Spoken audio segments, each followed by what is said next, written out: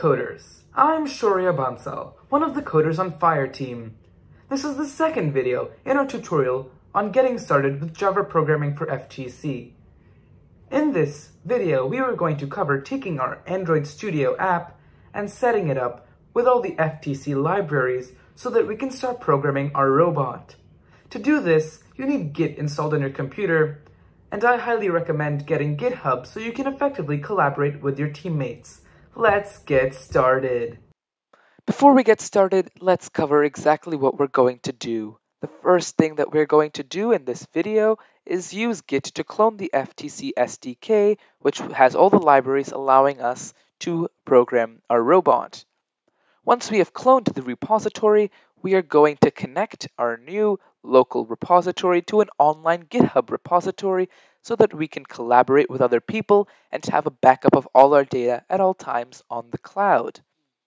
The final thing that we're going to do is import our new repository with all our code and libraries into the Android Studio application that we installed in the last video so that we can start programming.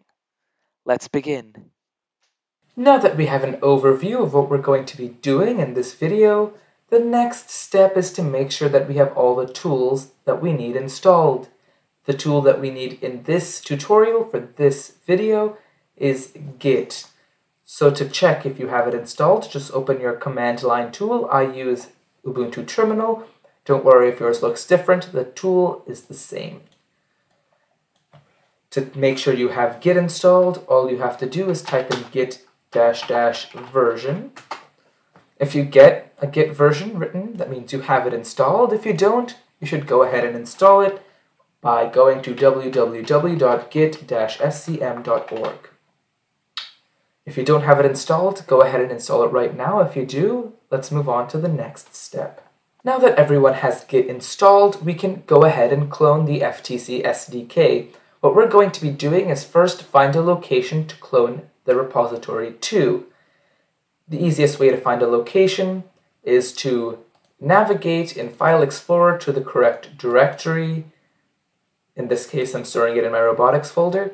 If you're using CMD, just copy this and type in CD while pasting.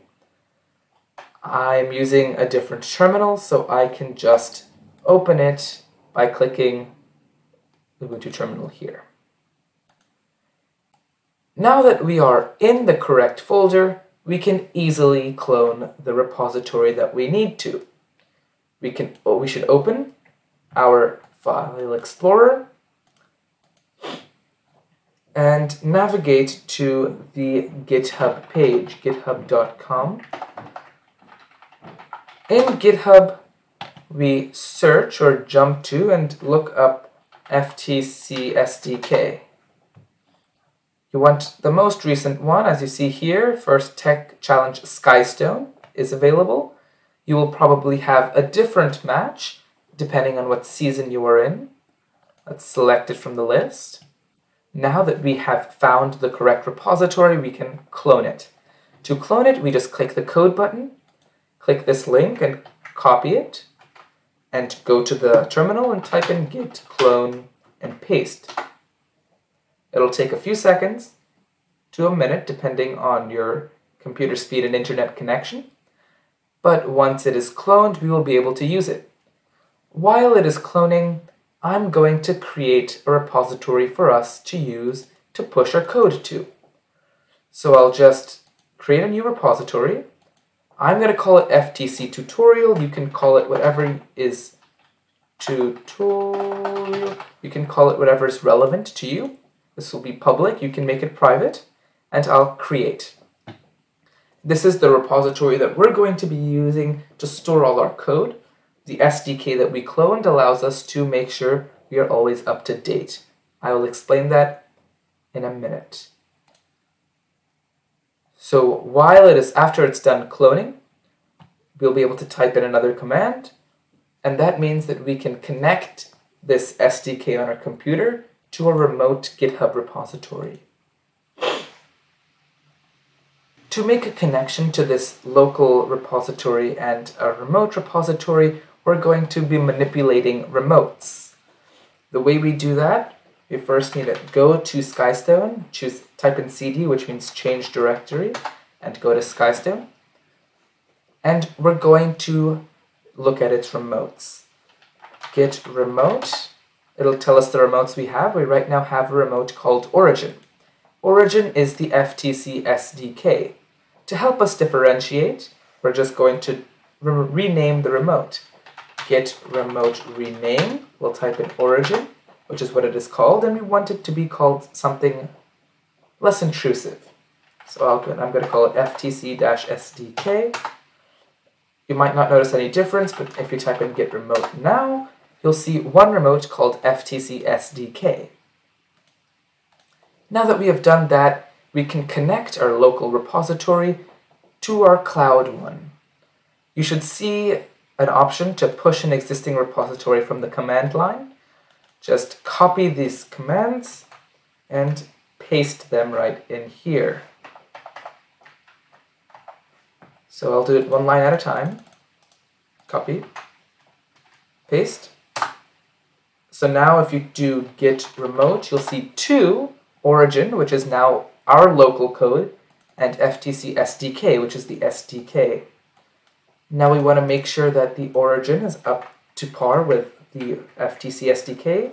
So we'll just paste, sorry about that, we'll paste it. It'll take a few seconds, and we will have in this place all the code from the SDK back here.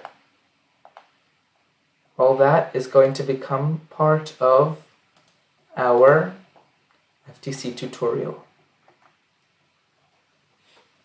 Since it's about 150 megabytes, it can take a few seconds to do, but once it is done, we can move on to manipulating our code and pushing it into Android Studio.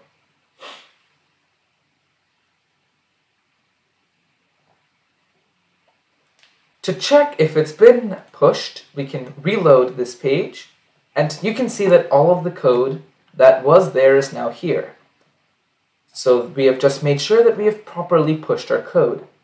And this is not the SDK, this is FTC tutorial, or whatever you're going to be calling it. Now, after we have connected these two repositories together, we can finally connect it to Android Studio. Now that we have connected our online repository to our local repository, we can import it to Android Studio. All you have to do is open Android Studio, click Import Project, not start a new one or open existing, you have to import it. You should be able to find Skystone in your list, navigating through your files. It should have an Android symbol next to it, which means it's correct. You click OK. The white space warning can be ignored. It should not be an issue for you. You can close the tip, it'll update the indices, and it'll build the project. This building takes a few minutes, sometimes it's 10 minutes or longer. So I'm just going to speed up the video at this point so you can see. Okay, so at this point you'll have to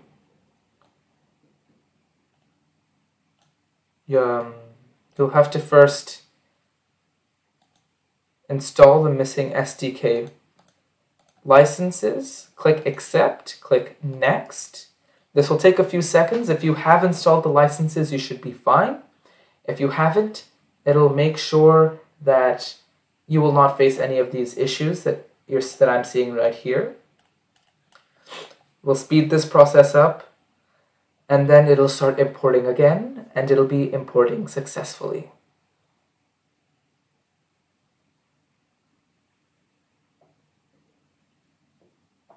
I'll click Finish, and it'll re-import. We'll speed it up again at this point too.